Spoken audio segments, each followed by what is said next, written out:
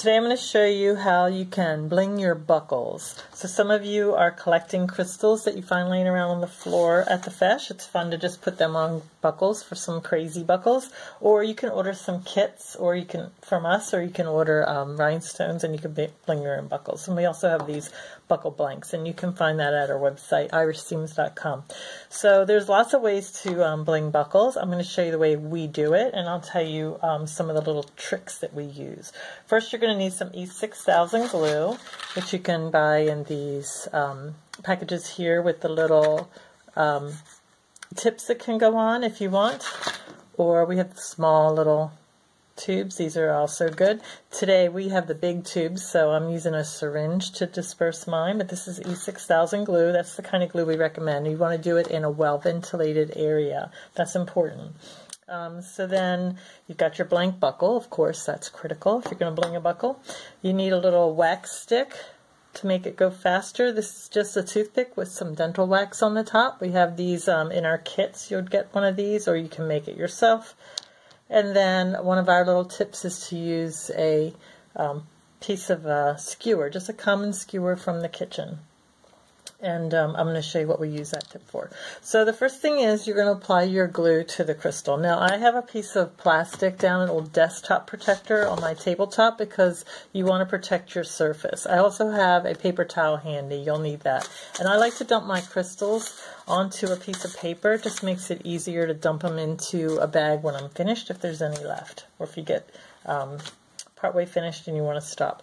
So you're going to take the glue and you're going to put it only on the, let's see how, there you can see that now, right?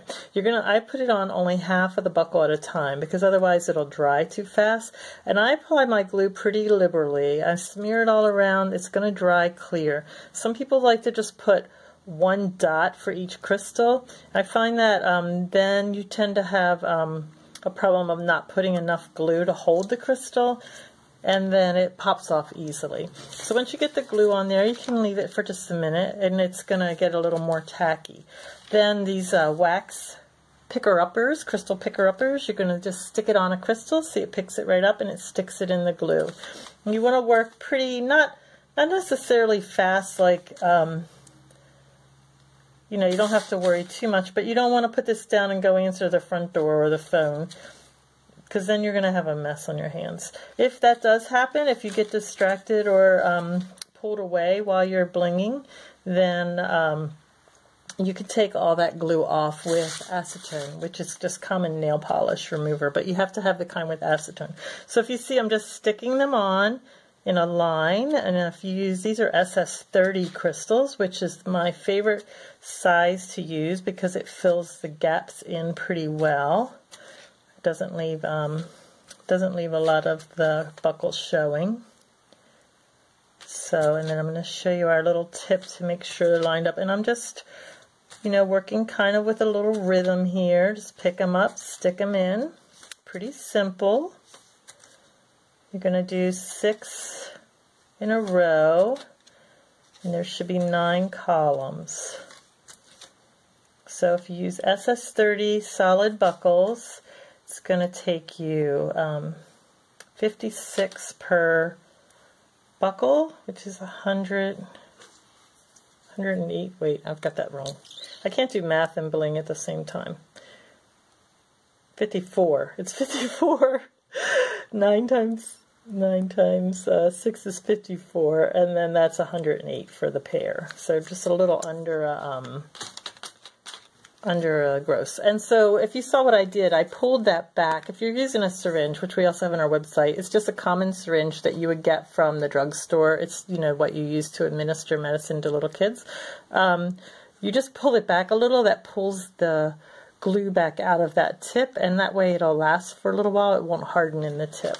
And you can let it sit for a couple hours that way. If you put it in a Ziploc, you can sometimes, and it's not too hot out, you can sometimes get it to last overnight. And I've got a little bit of glue on that one crystal because I dabbed my tip into it, but I can clean that up when I'm all done. I'll show you. So how to do that, again with just some acetone. Okay, so as you can see, I've got enough glue on here that sometimes the crystals tend to slide a little bit. You can just push them around until that glue hardens. Whoops, picked up too many.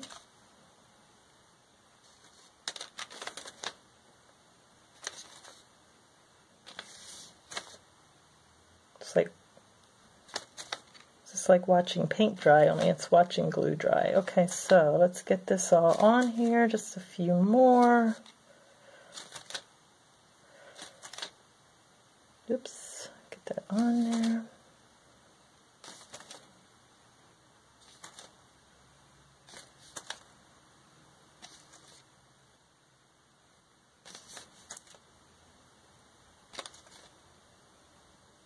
Okay, so you can see that my crystals are kind of wonky right now, right? And that's where your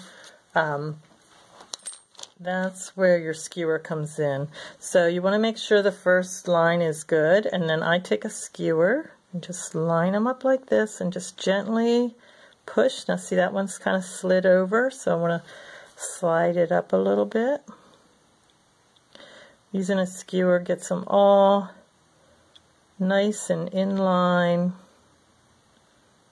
so they're all straight. You can go both directions. Normally you only really need to go horizontally. I mean vertically.